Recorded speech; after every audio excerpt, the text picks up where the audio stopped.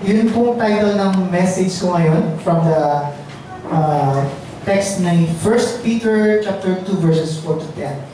Ang title po niya ay ang Buhay ng Bato at ang Bayang Hinirang.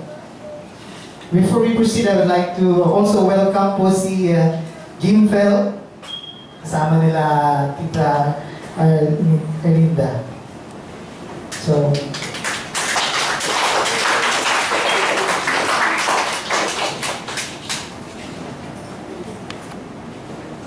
meron daw pong congregation na kagaya natin magtatayo din ng building. Tayo bago yung pupuntahan natin sila. Ito yung announcement. Doon lang sila sa dati nilang building lot. Sabi niya, as announcement number 1, we shall build a new church. Number 2, the new building is to be located on the side of the old one. Number 3, the material in the old building is to be used in the new one. Number 4, we shall continue to use the old building until the new one is completed. So,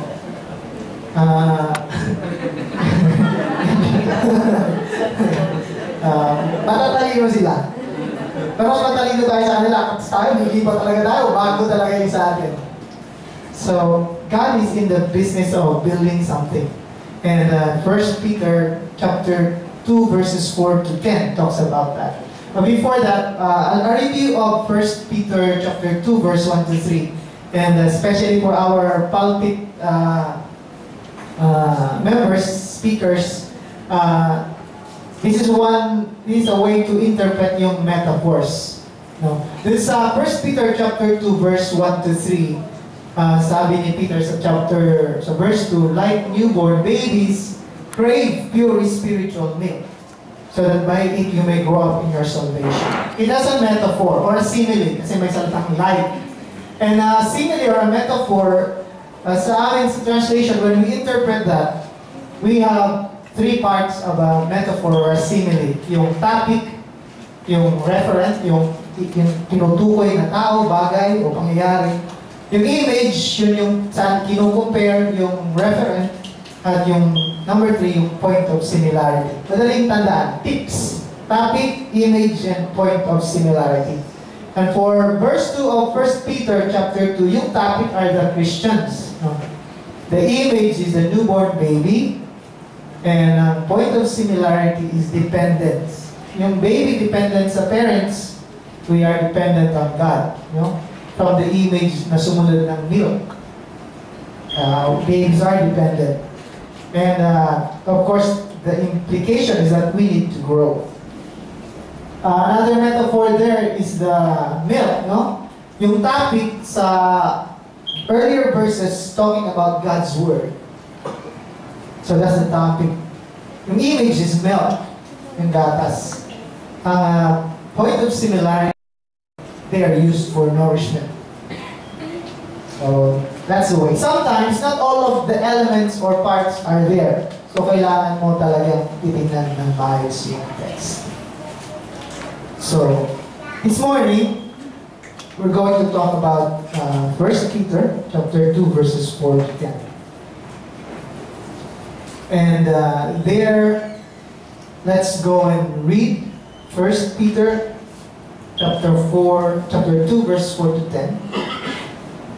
Sa NIV po ito. As you come to Him, the living stone, si Jesus, rejected by humans, but chosen by God, and precious to Him.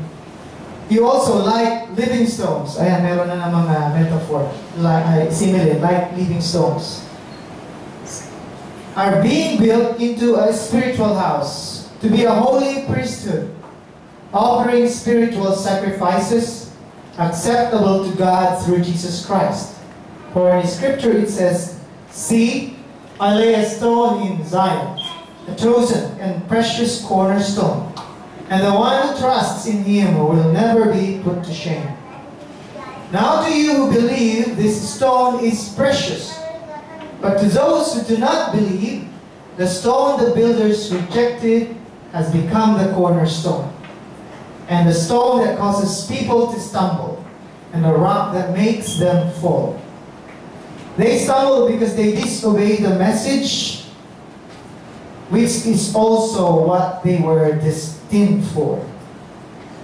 But you are a chosen people, a royal priesthood, a holy nation, God's special possession, that you may declare the praises of Him who called you out of darkness into His wonderful light. Once you were not a people, but now you are the people of God. Once you had not received mercy, but now you have received mercy. The image that is being given to us is a building, a temple actually.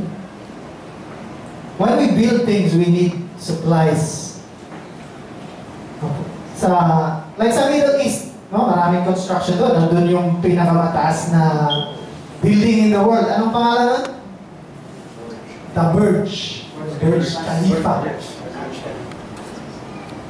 Sa ano yun? Sa Qatar ba yun? Sa Dubai. Tapos, pero yung Saudi Arabia, magtatayo daw ng mas mataas pa dun. Mas mataas pa dun. So, sa Middle East, maraming nagtatrabaho, di ba? Iba-ibang international, nationality. So, may construction daw doon, yung foreman, Amerikano. May tatlo siyang workers, isang Filipino, isang Scottish, saka isang Chinese, yung mga workers niya. Sabi ng foreman na American, kasi may pile ng sand, ganito, maraming sand na kapile.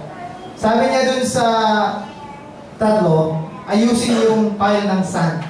So sabi niya dun sa Filipino, you're in charge of sweeping. Sabi niya naman dun sa Scotsman, you're in charge of shoveling. Talahin daw yung sand. Sabi niya dun sa pangatlo, was Chinese, you're in charge of supplies. Kailangan ng supplies. Sabi, I have to leave for a little while. So when I come back, I expect na wala na doon yung the sand. The pile of sand is gone. But pagbalik niya, ano pa rin, hindi nagalaw. Medyo irritated siya. So sinabihan niya yung Filipino, why didn't you sweep any of it? Sabi ng Filipino, sabi niya, didn't I tell you to sweep it? Sabi ng Filipino, yes sir, you told me sir na to sweep the sand.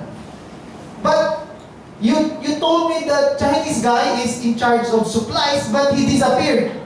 So I cannot sweep the sand. Because I do not have room, I do not have supply. Tinanong niya naman yung Scottish, didn't I tell you to shovel? Why didn't you shovel any of it? Sabi ng Scottish, lad, you told me to shovel. But you said the Chinese guy is in charge of supplies. He disappeared, and I don't have this shovel. So, medyo galit na talaga siya. So, pumunta siya na doon sa may sand, nandiyan yung sand. Hinahanap niya yung Chinese. With apologies to Kuya Rizal. Hinahanap niya yung Chinese. Wala, hindi niya makita. Tapos, bigla lumabas yung Chinese. Boss! Supplies! Supplies! Supplies!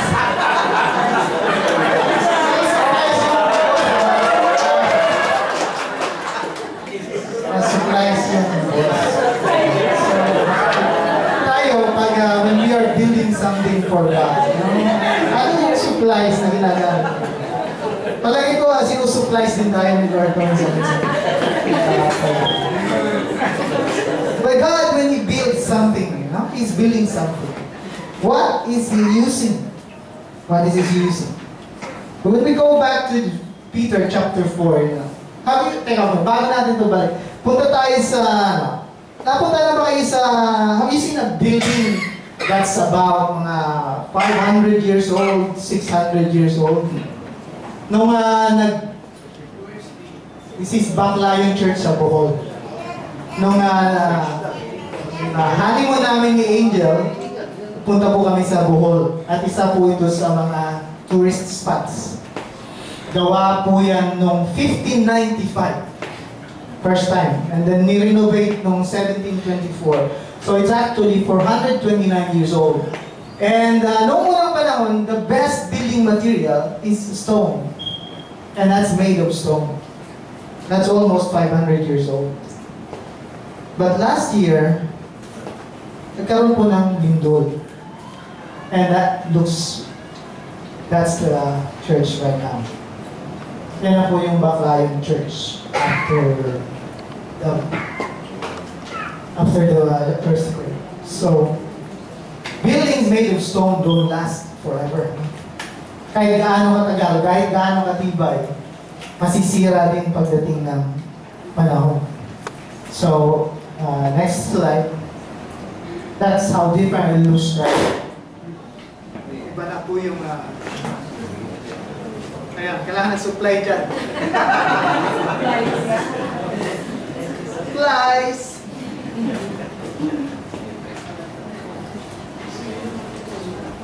In 1 Peter chapter 2 verse 4,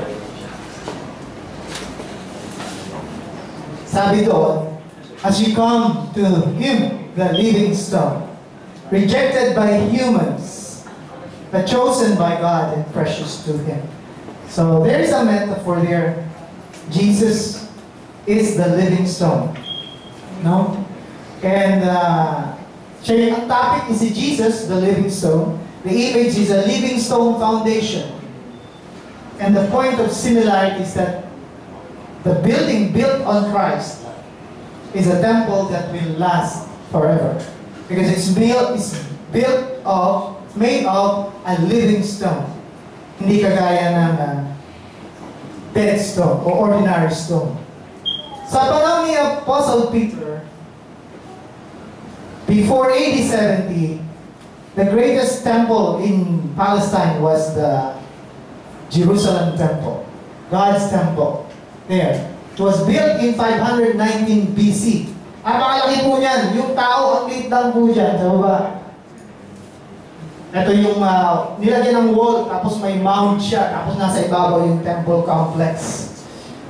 Ang laki po yan. That is very beautiful and it's all made of marbles.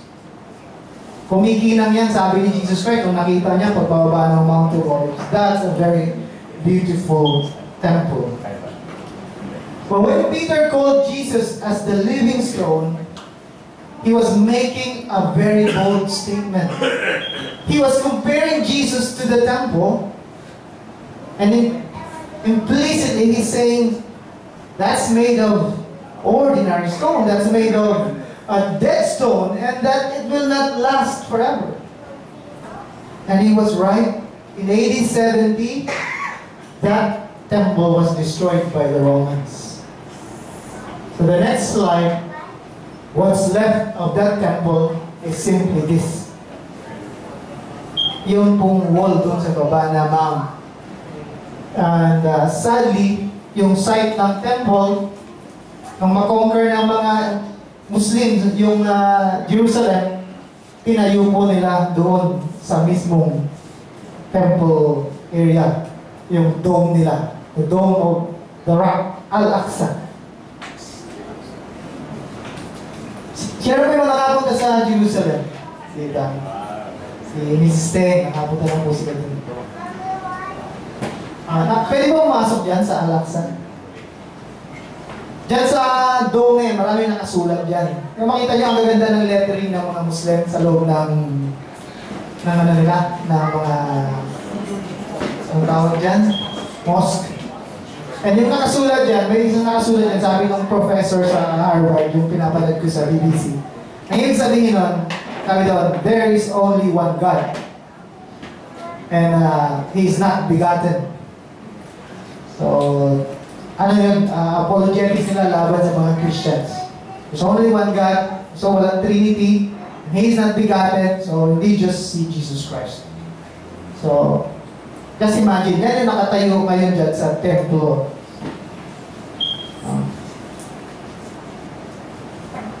So the temple is made of dead stone. And how it lasted for a long time. Mula 519 BC Yun na yung second rebuilding. Hindi yun pa yun yung first building na temple na tinayo ni Solomon. Ano po? Yung tinayo ni Solomon, that was 1000 BC, 1040 BC, after ni David.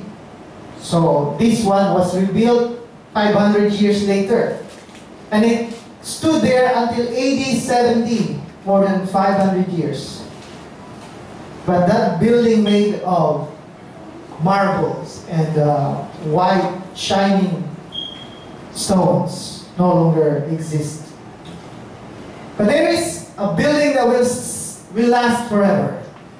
That one is built by God, and the foundation is Jesus, the living stone. Jesus is the living stone, and the temple built on Him, kailanman po ay hindi masisira. Ibig sabihin, ito po ang ibig sabihin ng living stone. That Jesus is eternal, unending, cannot be destroyed by men or by time. This is our King. This is our Lord, the living stone. The living stone, meron po siyang kambal na kapalaran. May dual faith yung living stone. He was rejected by humans, but chosen by God and precious to Him. Yung una niya, kapalaran, inayawan siya ng mga tao, itinakil siya ng mga tao, pinahirapan siya, hindi siya kinilala ng mga Hudyo, ng mga pinuno. Sa halip, pinuring siyang kriminal, binuraan, binugbog, minasak yung katawan niya ng paghahagupit, ipinako sa krus, at binutungan ng koronang tinik. So that was his faith. Pero, may kakambal din po yun. He was glorified by God. Ginawa siyang maghari magpakailanman. He's chosen by God and precious to Him. Hinirang siya na maging hukom ng lahat. He's a judge. He's a king. He is ordained by God to inherit everything.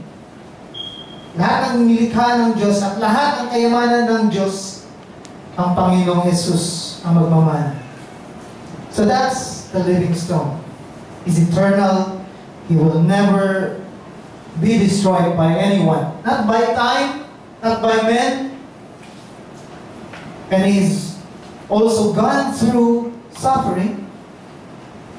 First, He took a crown of thorns before He took crown of glory na binigay sa Kanya ng Ama. And then, on this living stone, dito kay Jesus Christ, the one who will never end, the eternal one, the one who wore a crown of thorns before He wore a crown of glory. Upon Him is us, this building na ginagawa ng God. Sabi ni Peter, we as Christians, we are living stones. As you come to Him, the living stone rejected by men, but chosen by God, you also like living stones.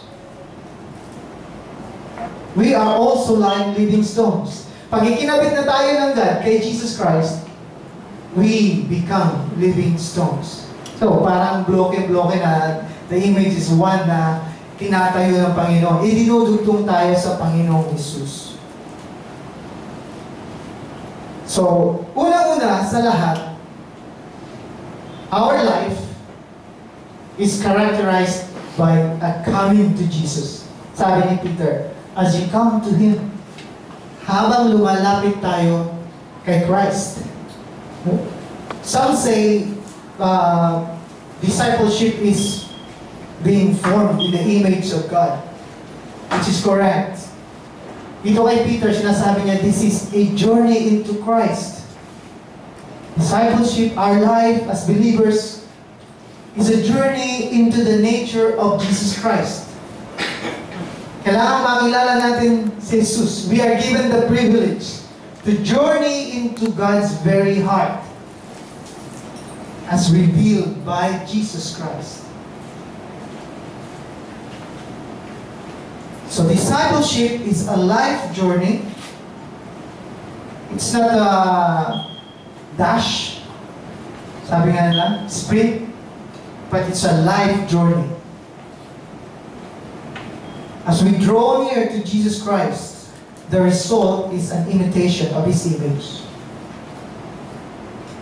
So, coming to Christ, what does this look like? Ano ibig sabihin ng coming to Christ? Peter says that we are being built into a spiritual house. A spiritual house. Hindi ko ibig sabihin, hindi nyo na ako nakikita. Kasi spiritual na ako. Kahit po glorified na yung no ko, physical person pa rin ako. But we are spiritual people. What does that mean? It is allowing ourselves to be built into the temple of Jesus, the living temple. Tinatawag tayong spiritual house, ibig sabihin, ang buhay natin ay nakasuko sa paggabay ng banal na Espiritu. Ibig sabihin, nagpapasakop tayo sa kalooban ng banal na Espiritu. And ano yung kalooban ng banal na Espiritu? Pastor Reggie talked part of it last time, ano? Sabi doon sa 1 Peter chapter 2 verse 1. Having rid yourselves of all malice, deceit, hypocrisy, and slander, no? Kailangan bawala yun sa atin. That's part of God's will for us. So, dapat wala lang tayo yung paghangad ng ikasasama ng ibang tao. Yung pandaraya, yung pagkukunwari, yung envy, at paninirang puri. This is one of the will of the Holy Spirit. Sa looban din ng banal na Espiritu, later, as we go through the 1 Peter na series, we will see that ang pagpapasakop sa Diyos ay nangangahulugan din ang pagpapasakop sa gobyerno, sa bawat isa, sa mga mag-asawa. But if we are a Christian, pero dinadaya naman natin yung ating kapatid, nagpapasakop ka ba sa banal na Espiritu?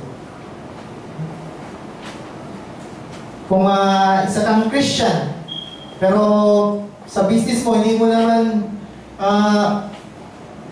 lalo na yung kapatid mo, as a Christian, hindi mo dinadaya mo pa, that is, sa tingin ko, mahirap sabihin na you are really being guided by the Spirit. Definitely, you are not guided by the Spirit in that action. So, beloved, we are being built into Christ. And just as Jesus suffered, so secondly, because Jesus has dual faith, we too will partake of that dual faith. Yung kambal na kapalaran ni Jesus, dadaanan din po natin yan. Una, Christ is the living stone, and we are also living stones. And second, Christ has dual faith that we will share.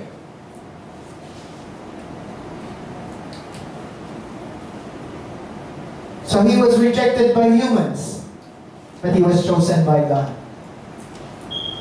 So, kung tayo po nakakaranas ng persecution o pag-alipusta ng ibang tao dahil sa pananampalataya natin kay Jesus, sabi nga, natural lang yun. So, atawagin ko po si Kuya Art para sa kanyang munting testimony sa atin. Kung ano yun po yung nangyari sa kanyang Bible study, sa kanyang pinagtatrabahuan sa kanyang workplace. Po, Pastor Ting. Magandang umaga po. Introduction ni Sir. Sa kanyang nangyari sa kanya. Normal lang. Kailangan ko tayo ng ito. po sa pintanan ito na matunghayan namin kung paano ka mag-provide sa gawain mo at sa trabaho mo. Maging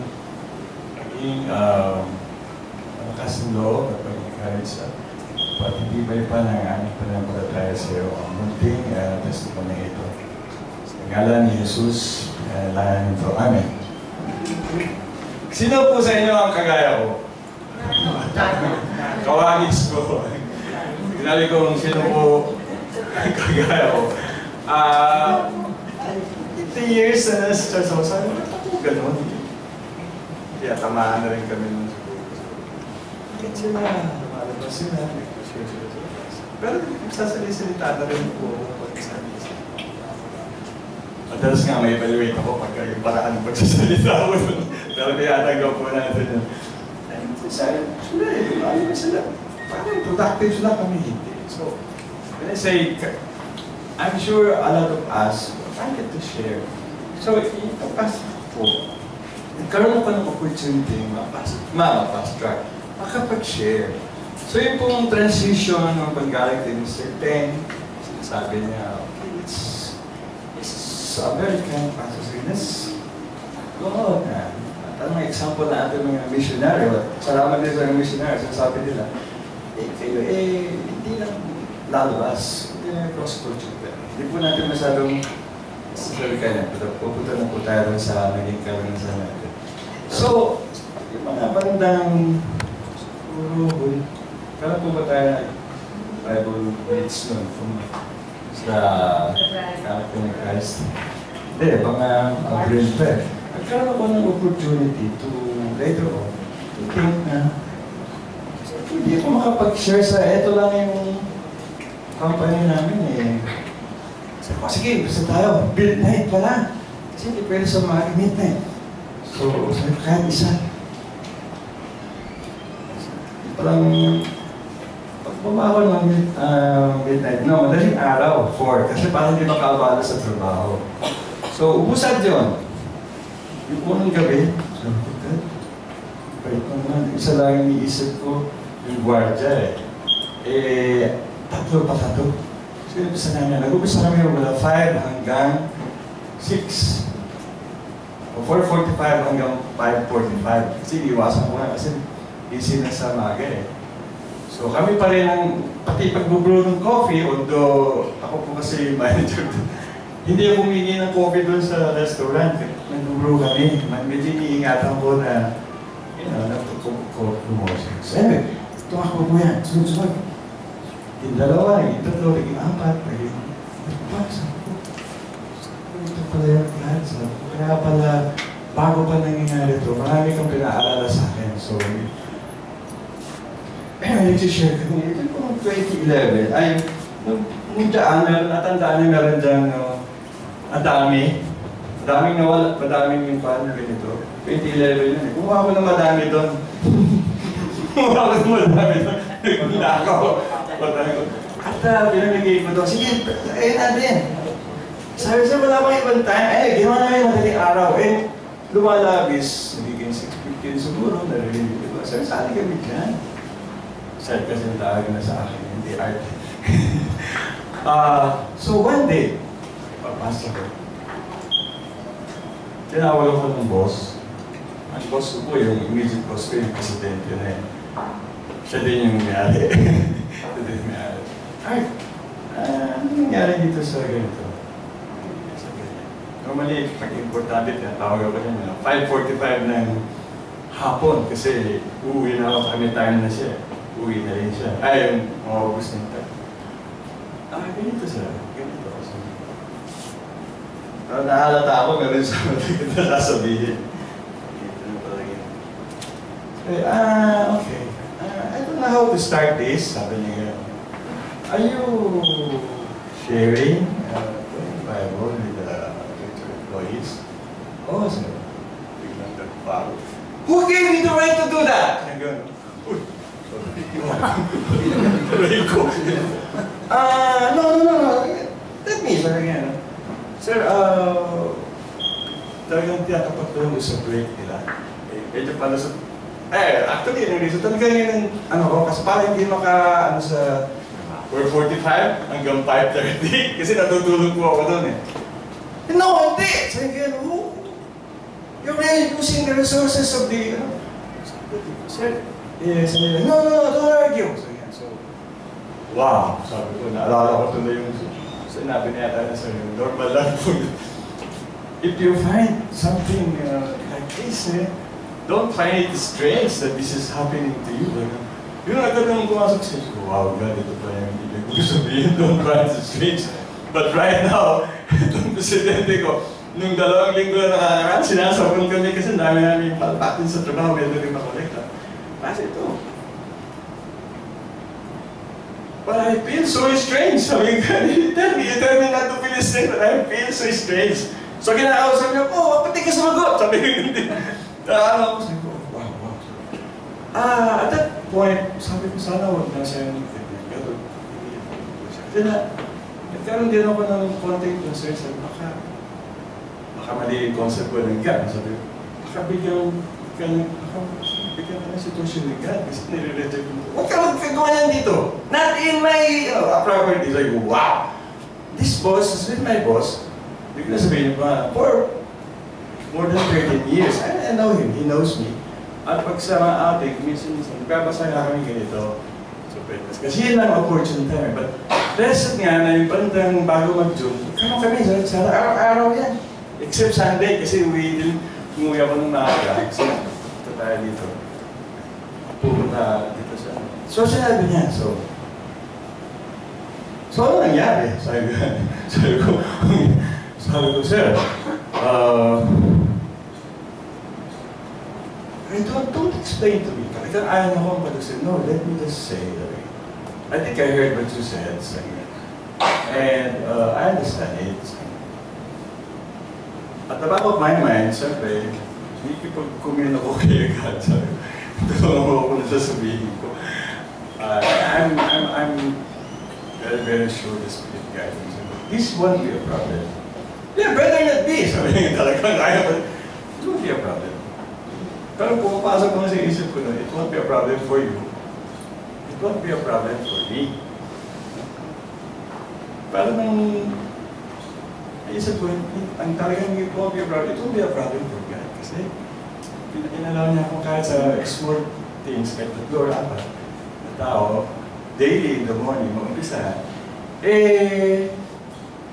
mangyayaring papatuloy niya ako. So what happened? So, kinabukasan ng madaling araw, bumaba ako. Sabi ko, dinando na naman yung mga nag-go, ano sa'yo? Sabi ko, tayo ba? Sabi yung iba, hindi pa masyadong convinced. Pero, they have given some criticism. Matanda pala, pagkanigaan ko. Nawawala yung antok namin. Nawawala yung bago namin sa gabi.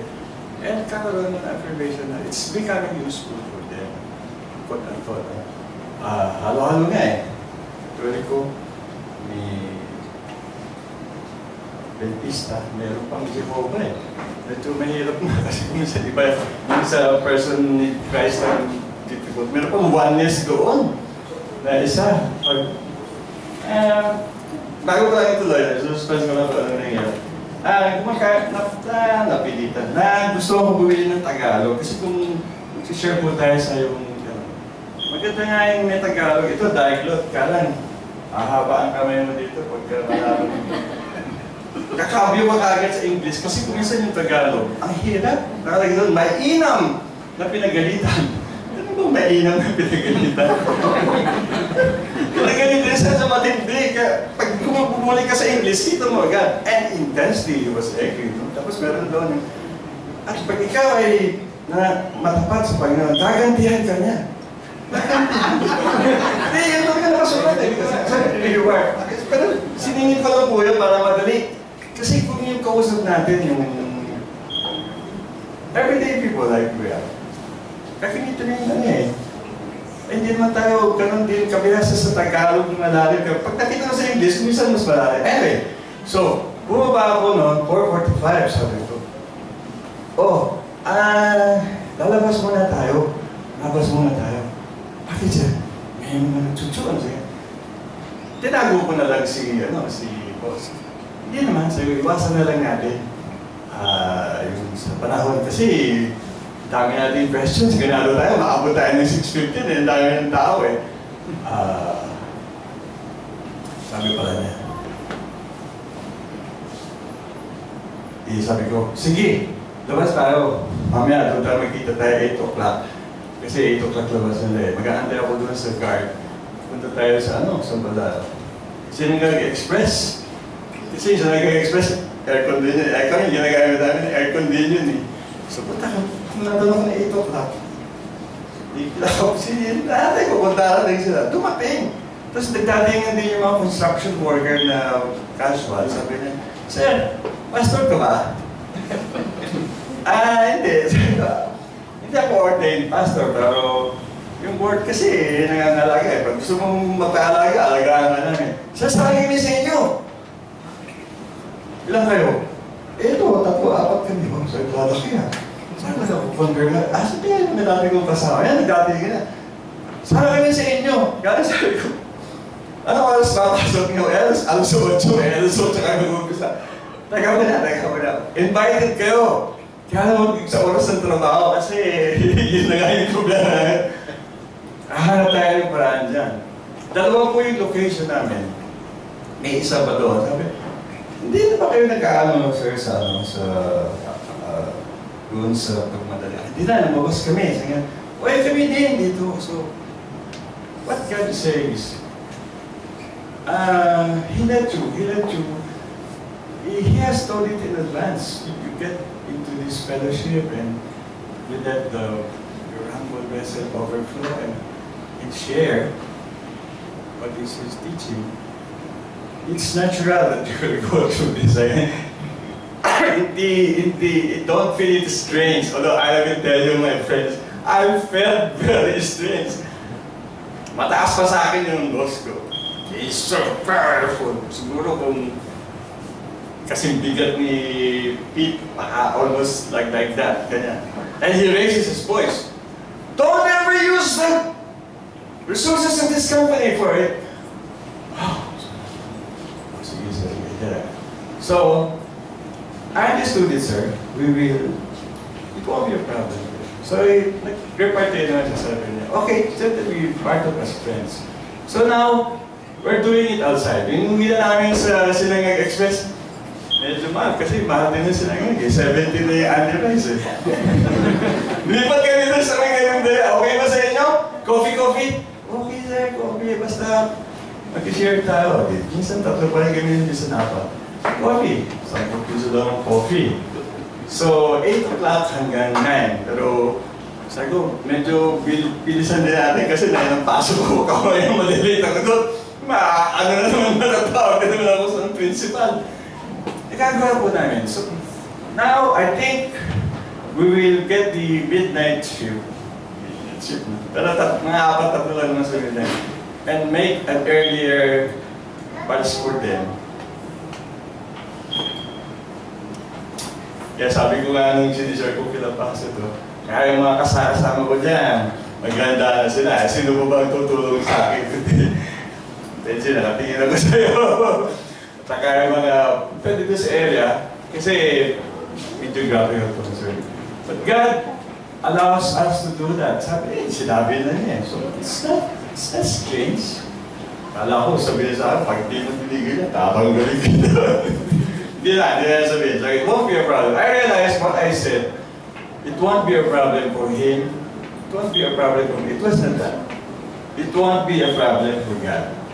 Because no matter how strange, you might find yourself in some difficult situation. It's not a problem for him. Pinatadami pa nga niya yung ipag-participate na doon. So doon ko po tinatapos yung maliit na testimony ko. Buhay ang Panginoon at ang kanyang magandang salita.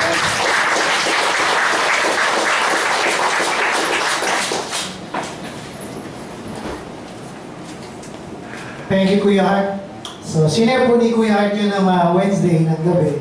Bible study natin every Wednesday. So, sabi ko magandang mention mo. Tama-tama sa message ko.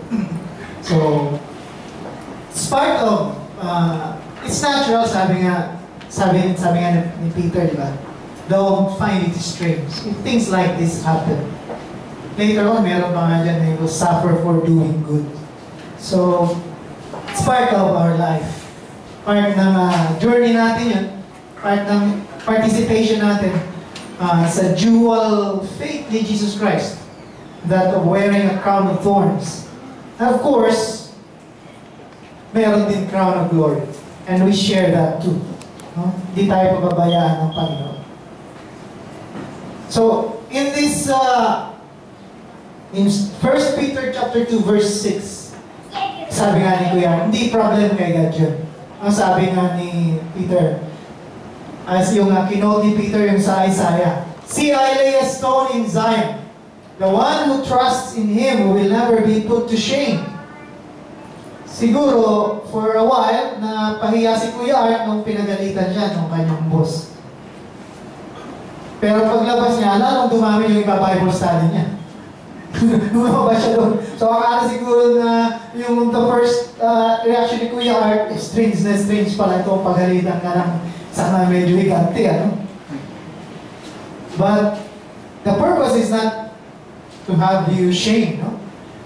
So, those who trust in Him will never be put to shame. Actually, mas dumami pa tuloy yung iba Bible study ni Kuya Art, pati yung mga construction workers doon sa katabi, sasama na sa Bible study.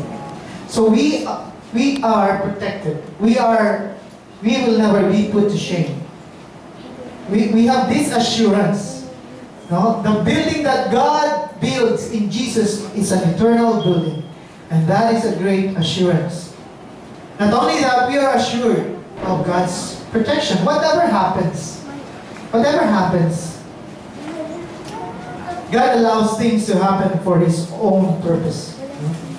Kailanman tayo mga nananampalataya sa Panginoong Hesus ay hindi ipapahiya ng ating Amang Diyos. Kahit gaano pag-alipusta sa inyo, gaanong pagpapahirap o pagmamaliit ang ginagawa ng ibang tao dahil sa pananampalataya natin sa Diyos, we will never be put to shame. We are protected by His power. As we have discussed in chapter 1, you're shielded by the power of God. So there is nothing to fear. Although sometimes pag nandun ka, human nature, fear talaga. But God calls us to level up. Itaas natin yung pananampalataya natin. Itaas natin yung pag-iisip natin. That God is in control. And He has put a living stone in Zion. Whatever happens to us, good or bad, God is with us.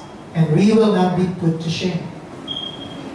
And in verses 9 to 10 of 1 Peter chapter 2, sabi niya dito, "You are a chosen race, a royal priesthood, a holy nation, God's own people, that you may declare the wonderful deeds of Him who called you out of darkness into His marvelous light.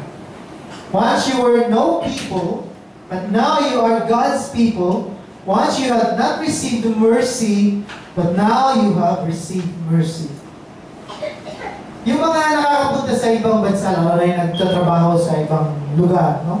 Alam nila experientially kung paano maging isang dayuhan sa isang bansa. Mabubuhay ka dyan na minsan yung mga totoong citizens ng bansa na yun, mababa ang tingin sa iyo. Hindi ka comfortable dyan kasi syempre lagi na nandun yung may racism. Especially if you're a refugee. Yun nga nagtatrabaho, inaalipusta pa eh. Paano ba pag refugee ka, kagaya noon dito sa atin, yung mga Vietnamese? O yung ngayon, yung mga Kurds na Christian na Kurds na pinagpapatay ng mga terrorist na Muslim sa Iraq. Tumatakas talaga sila. So, paano ba pag refugee ka, nakatira ka sa isang lugar, wala kang pagkain, nag-aantay ka lang ng may magbibigay ng pagkain. That's the situation when you are not a people. when you are not a citizen. Yun yung sitwasyon mo eh. And for us, it's not easy to, sa mga kagaya sa atin na hindi naman nakaranas yan, mahirap maintindihan yung mentality ng isang refugee, ng isang immigrant. But that is a very difficult situation. But here in Peter tells us, we are a chosen race. We are God's people. No? Hindi tayo mga immigrants with God. In the world, we are foreigners. But in God's kingdom, we are a royal priesthood, a holy nation. We are called that we may declare the wonderful deeds of God, who called us out of darkness and into His marvelous light. Once you were not people, but now you are God's people. Ito nga lang sa atin, pag nakatira ka sa isang Muslim community, Kristiyano ka, ang hirap eh. Ang kapatid natin si Ate Butch, na mayroon siyang grant sa FIFA for small, yung microfinance. Pinagamit kayong pera para pantinda ng mga kakanin. Para katira sila doon, sa daluyan ba sila? Ano yung area nila? Sa Maynila, pabahay. So, maraming mga Muslim doon, Muslim halos karamihan. If you're a Christian living there, kaya kay Ate Butch, yung kanyang experience, nagtitinda siya ng kakanin, may lumapit na Muslim at kumain ng tinitinda niya. Pagkatapos kumain, umalis lang. Wala lang, bayad. Wala kang magawa. Kasi sila yung makapangyarihan doon. Even in our own place. That is an example of when you are not a people. Nahihirap. But we are God's people. We are God's own possession.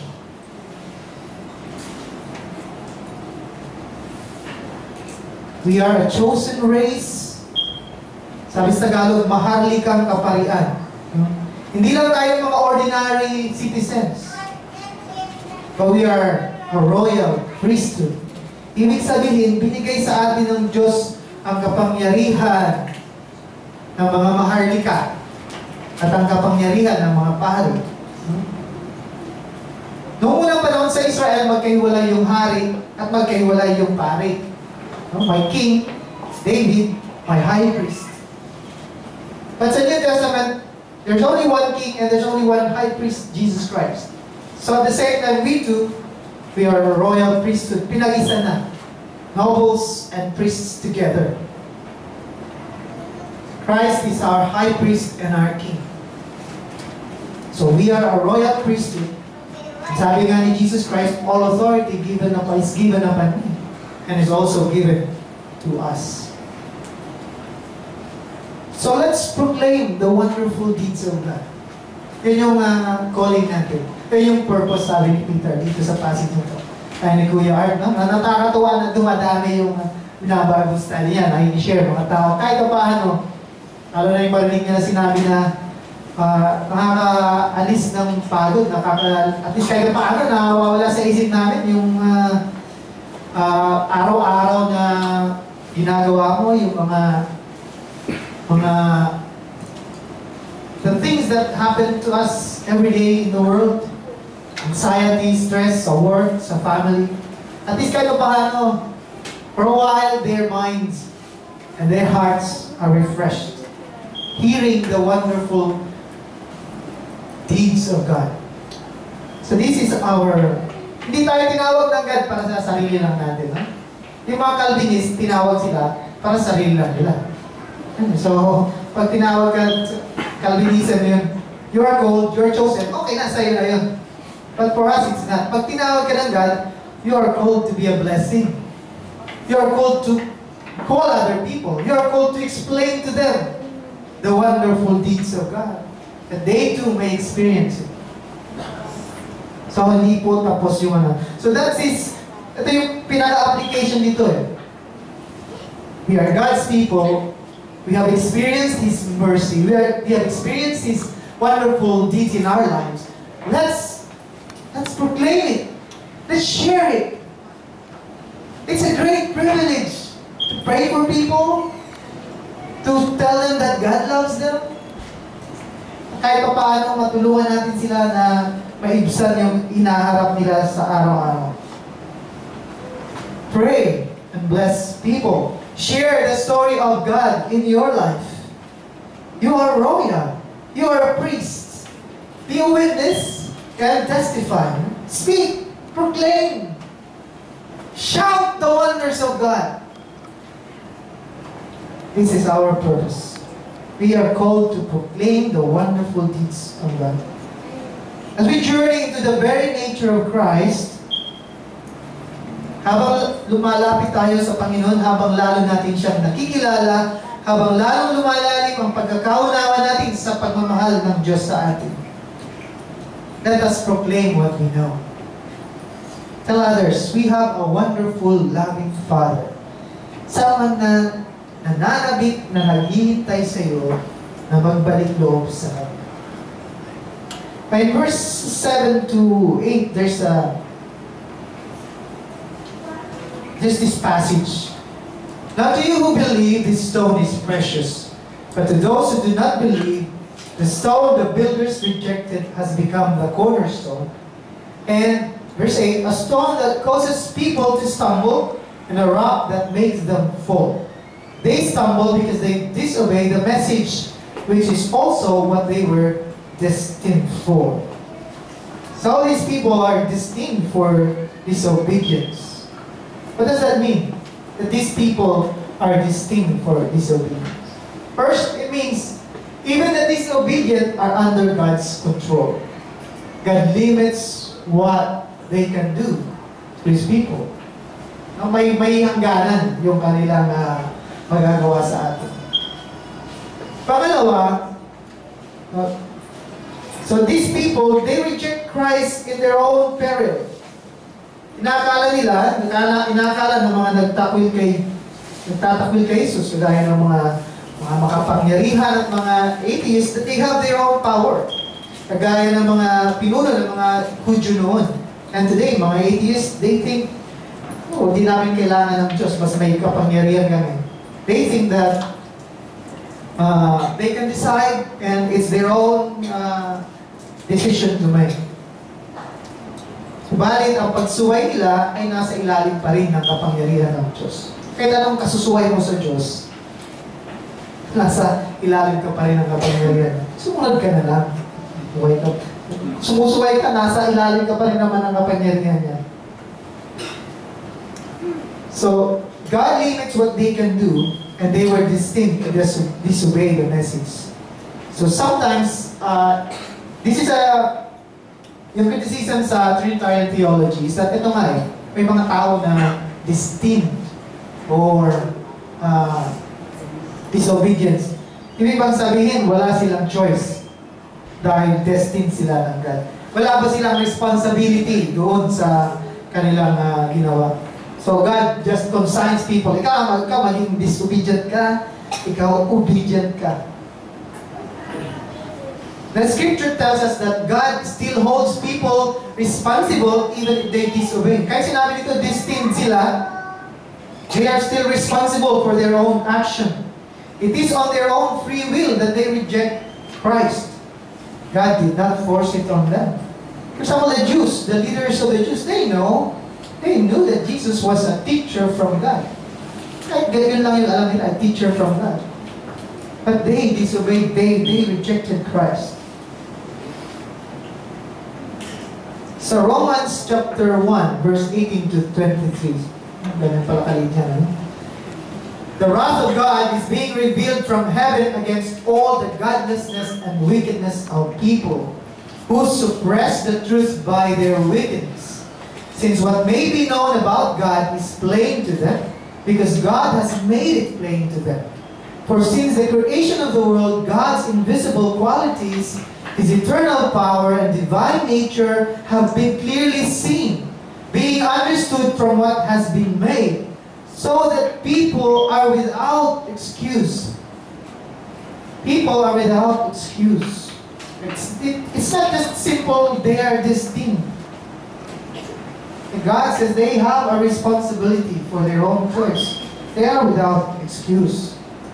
For although they knew God, they neither glorified Him as God, nor gave thanks to Him. But their thinking became futile, and their foolish hearts were darkened. Although they claimed to be wise, they became fools. Pinili nila yun, so inalaw ng God sila. And that's how the scriptures are fulfilled in their lives. They chose it. They chose it. But praise God, because we are not among them, those who are disobedient. Kung noon, tayo hindi natin natanggap yung habang ng Diyos, today we have received God's grace, ang kanyang kagandahan loob. In closing, again, brethren, the same message I shared before, I would like to share again. There is no need to be afraid. We are under God's protection. There is nothing to fear. Whatever happens in our lives, God is in control. We are God's people and we are His own. Called to proclaim His wonders. We are under the protection of Jesus, the living stone, the one that will never die or be destroyed. Even the disobedient, even those who are persecuting you, they are under God's control and can only do as much as God allows them. We have nothing to be afraid of. We are living stones that will endure forever because Christ endures forever. Second, Christ, our foundation, has His dual faith. Meron siyang kapal na kapalaran. Magsuot ng korona ng tinik at magsuot ng korona ng kaluwalhatian. We share in that dual faith. Hindi natin pwedeng basta-basta takasan yun. Ang ganda ng salita sa Latin. Ad astra per aspera, through adversity to the stars. Astra, the stars. To the stars, through adversity. It is natural. If these things happen, kagaya ng nangyari kay Kuya Art, huwag na kayo magtatag. Don't count it as strange. Although sa atin is strange, no? Strange talaga. But these things happen.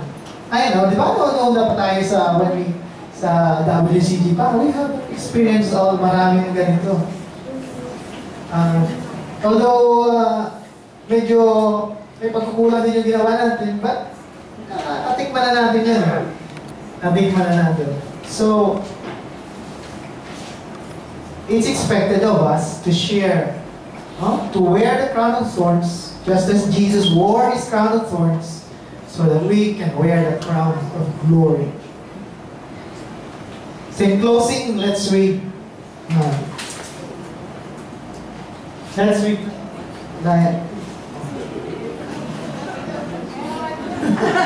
Yeah.